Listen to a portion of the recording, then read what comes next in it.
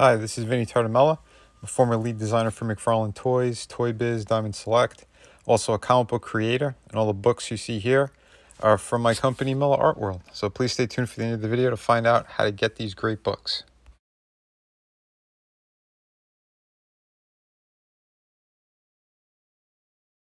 Today we have McFarlane Toys Raven Spawn. Now he's going back and doing older figures from his previous lines, and I came into his company around the time that this figure came out, well, the original one. So this is a brand new sculpt. The design on this guy, I thought was pretty interesting and pretty cool. He's got a lot of sculpted detail, but yeah, we're going to be covering the pros and cons on this figure. Right off the bat, though, I'll let you know, I did pick this thing up for like half price. I got him for around $13 over at Target. So that's kind of one of the reasons why I picked them up, because I don't know, I wasn't really going to, but for that price, it's kind of hard to beat. And I do like the kind of the sculpted work that was done on this figure. And he's got a pretty good presence to him. So I wasn't disappointed when I got it. But does this figure have issues? Oh, yeah, it does. So here he is right out of the box with his accessories in hand. This is everything he comes with: a base and 2 weapons. So like I said, he does have a pretty good presence about him. I kind of like the design of him, the kind of stance that he has. He was sculpted as if he was like a solid piece, and then they put the articulation in afterwards. So yeah, you could get him into some pretty decent poses. I will say that. But yeah, he has a number of issues regarding I'd say paint application. I'd say some of the separate pieces, like his shoulders, the way that it kind of they're pinned into the shoulder itself, into like the joint, and then it kind of overlaps with the cape when you move it around. Yeah, it's interesting and odd, but yeah, we'll get into it. So for articulation, he's got a pretty good ball joint for the head. He gets him side to side. He looks down. It's okay for what it is. Right here, issue number 1. You go to move the arm a little bit too much, and it will pop out. Then what I was saying before, the that kind of shoulder piece, you got to tuck it under the cape. It's weird, but he does have bicep cut. He's got double hinge for the elbow. He's got your standard kind of ball joint. And yeah, it's like a softer piece that kind of goes over the hand. So you can kind of hide the joint, which isn't too bad. But yeah, that shoulder is, wow, what a pain in the ass that is. So yeah, his arms will pop off. You could get him on pretty easily. A little bit of force and you get it right back in. He goes back really well. Forward, not so great. He's got pretty good side to side, the hula hoop action. So that's good. The legs are pretty good, but something tells you if you push that a little too much, you might have a leg pop off as well. That didn't happen to me, but yeah, double hinge for the knee. He's got the ball joint for the foot and toe articulation as well.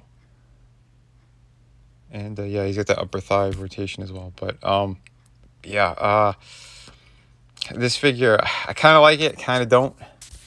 But like I said, if you're looking for a statuesque type of figure, this is pretty good. So here he is with, I guess, his main weapon, and probably the cooler one out of the two for sure. Both hands go on it. I gotta say, the paint application is terrible on that weapon. The silver part's fine for like that kind of axe, but this thing has so much sculpted detail. They didn't do a dry brush, a wash, nothing on that, which is a sin, because all the work is there. So I don't know, if you're a painter, I would probably go in there and touch that up, make it pop a little bit more. But this whole figure is like either brown and muddy and gray, or I don't know. There's so much more that could have been done with this to really make it pop, because like I said, the sculpt work is all there. This is a figure you're probably going to be leaving on a shelf. More like I said, you get him in one cool kind of badass pose, and then you're good. So here Yeah, here's the other weapon, or a better look at it. This is ridiculous. Fixed plastic chain that's molded into a specific shape is stupid. The actual weapon itself, like those kind of hook side things, whatever, like they're okay. They look nice, but this chain is ridiculous. Absolutely ridiculous. It looks like a baby toy. The stand he comes with would have been better if Spawn wasn't written on it. What was the point of writing Spawn on there? I don't know. It's really, really dumb. But see, like this weapon, the sculpt work is really good on it. You know, the skulls, the details, everything that's in there. But it's all one solid color, and then they just painted the blades. What a cheap waste. I'm sorry, cough up a couple of bucks. And, you know, again, what's it going to cost? A couple pennies to get this painted in a proper manner for mass production? I mean, that was so cheap. The figure himself, like I said, he's also sculpted really nicely. But, again, look, there's no wash on him. There's no dry brush, nothing. Nothing to make the detail pop. It is really stupid. And then you get down to the waist, and like, look at that chain. Why is that a solid plastic color? And then it's all bright compared to the rest of them. They didn't paint any of those spikes. They didn't do anything. That is like, that's sad. That's a sin. Because whoever sculpted this, they did a really nice job with the sculpt work. The body looks great. So much detail in there. And I don't know. It's frustrating. And here he is with the far superior Spawn figure. Like I said, this is probably my most favorited Spawn figure that they've done in recent years. Multi-jointed. He's from the Mortal Kombat line. But I think that, yeah, it looks great. The Raven Spawn does kind of tower over him a little bit. And they do look pretty well together, I'm not going to lie. As I said, I really do like the sculpt work on Raven Spawn. He's got a good presence, but that paint application is, wow, it really pisses me off. But, yeah, I don't know. I mean, I might do a wash over the belt or something, and maybe a dry brush on the rest of them at some point. We'll see if you know, I got a little bit of free time.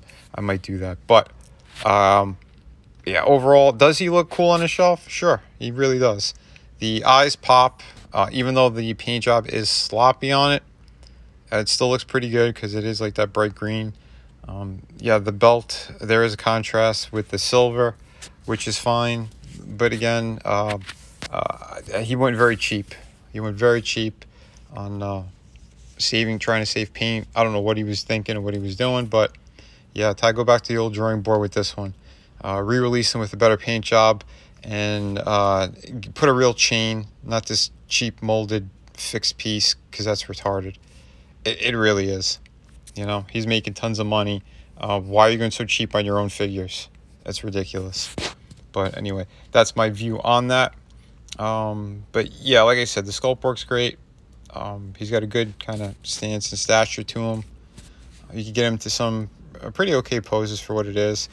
The arms do like to jump out of the socket, and depending on how you pose him, you're going to have like the shoulders flap up, so you got to tuck them underneath. For the price I got him at, I'd still give him a thumbs up because it does look cool, but yeah, he has his issues.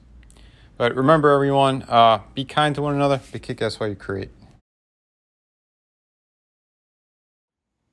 Hi, this is Vinnie Tartamella, and we have Through the Woods hardcover book written by Frankie Tartamella. All the artwork is done by me. It's a beautiful hardcover book. Take a look at this fantastic artwork. This is 98 pages, ghost story. I think everyone's going to love this thing. It's amazing. And yeah, we have another fantastic project here, City of Venus. I wrote this one. I did all the artwork on it. Another fantastic project. I'm going to be putting a link in the description to all the videos. And yeah, so please check this one out. And thank you very much. Both of these books are available right now, and they ship immediately. So yeah, take a look at the size difference as well. One's more in a European format, and the other one's like a standard comic book. And we also have two beautiful art books here, Volume 1 and 2. These are 52 pages each, And it just has just a whole bunch of different stuff in here, from your favorite characters, pinups, yeah, pretty much everything, and the kitchen sink. So yeah, these are also available, and they're on the City of Venus campaign.